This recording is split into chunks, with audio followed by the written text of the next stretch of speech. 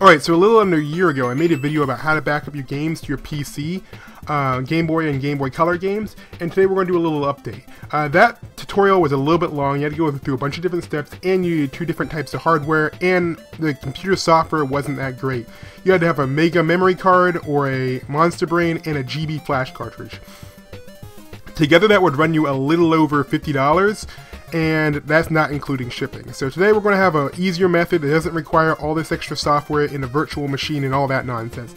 This should work on Windows 10. I tested it, worked fine on Windows 10 for me. I didn't have to disable anything or make my computer super insecure, and we don't need this flash cartridge anymore. Alright, so what we're going to be using is this. This is a cartridge reader for the Game Boy and Game Boy Color. It's under $30. And it works with Windows 10, Windows 7, and it's only one part, so there's a lot less steps. There's one downside though. It's made by one guy, and he doesn't make a whole lot at one time. So what you have to do is you have to go to this one site. I'll have a link in the description.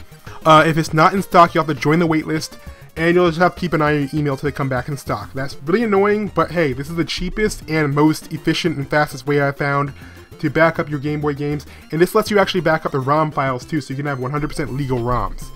Alright, so let's go ahead and get right in. Once you have this ordered and it comes in the mail, you'll need to download 2 things. You need to download the drivers, which you can get here. I'll have a link to these in the description too. And you'll need to get the flashing software. I'll have direct links to these. First thing you want to do is go ahead and install the drivers. You want to unplug this. Make sure it's not plugged in first. It will be in a zip file. You can just go ahead and run it directly from the zip file if you want. Alright, just go ahead and click extract. And then next. Accept terms of service, and then it'll say your drivers are ready to use. Alright, once you're done with that, just go ahead and run the GB Flash installer. English, next, accept, next. For me, it's saying the folder already exists because I've already tested this out. You can create a desktop icon if you want, just make it easier to get back. And then you'll want a working folder. You can make a folder anywhere on your computer. The last step will be to install the secondary driver. We'll go ahead and click this box down here that says launch the flasher, since we're going to go ahead and get started. This little freaky box comes up. This is all set up. Let's go ahead and plug it in now. It says process complete. Press enter. Alright. And it'll say COM port connection, device not found, blah blah blah. Just go ahead and do COM port USB. Alright, now when your device is connected, you should see a little green light. It shows like right there. You can see my device. Alright, so like I said before, working folder. This is going to be my working folder right here. Just go ahead and highlight, double click up here, copy. Have this in your clipboard because you'll need that in a second. Alright, so let's go ahead and pick up the game to back up. Just like with the first tutorial, games will need to be actually really clean. So just your games being able to boot up in the Game Boy will not be enough.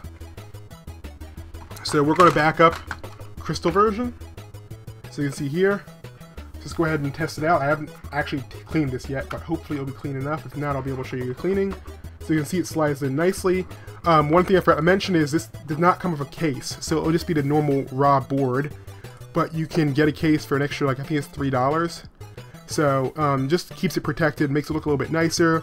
For $3, I say it's worth it. But if you want to make it the absolute lowest price, you can go without and it will work just fine. So as you can see, mine comes with a case. Looks pretty nice. Green light's on.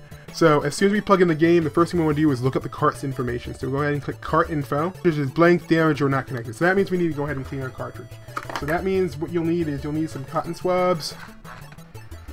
And you'll also need some rubbing alcohol. Or isopropyl alcohol is better. So let's go ahead and give it a good cleaning. Click cart info, and there we go. Pokemon Crystal version, cartridge type, ROM, MBC, timer. That just tells you a little bit more about the game. Timer means it has a real-time clock.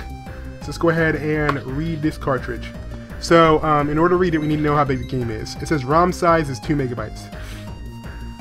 So you need to make sure the flash over here is set to at least 2 megabytes.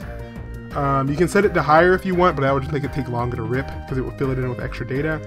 But 2 megabytes is 2048, 1 megabyte is 1024. You can just look at the first digit for the ones above 1000 and that will pretty much tell you what you need. So alright, we're going to do it at exactly 2. Now read flash. Okay, and to go to your working folder, just go ahead and paste it in. And we'll call it Pokemon. Alright, and yes, there's a write flash button. No, you cannot overwrite your game. So if you wanted to turn like Mario into Pokemon, no, you can't do that. If you do want to make your own flash cartridges, they do have a method here. It's a lot of work, but hey, it's a cheap way to make your own flash cards.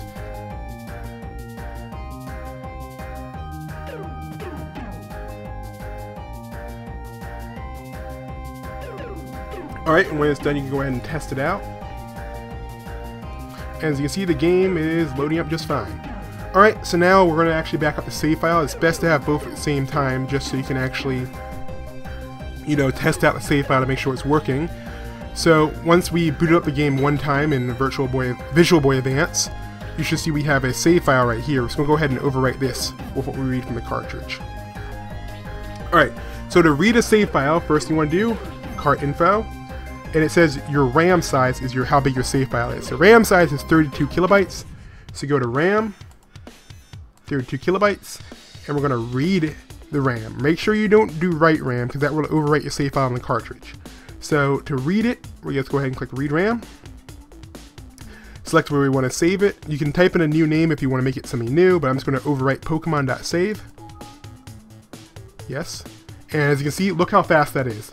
That's way faster than using the Mega Memory Card or a Monster Brain with the USB 64M. Alright, let's go ahead and test it out.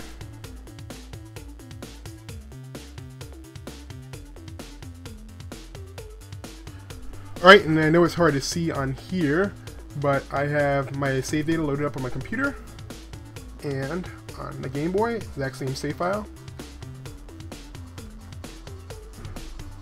In the exact same spot. So yep, it successfully imported my save file, which is pretty cool. Alright, now we're going to write a save file back. So we're going to go ahead and mess with Frogger real quick. And we're going to delete this save file. Or we're just going to edit the name.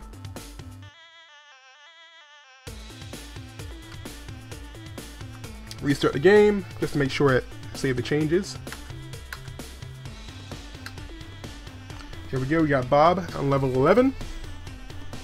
Alright, so we have Frogger plugged in. Go to card info. It says Frogger is a 1 megabyte game. We don't need to know that since we're just sending a save file over. But their RAM size or save size is 8 kilobytes. So let's go ahead and change this back to 8. And this time we're going to click write RAM. And we'll send over Frogger 2 save. Alright, and it says success. Let's go ahead and test it out.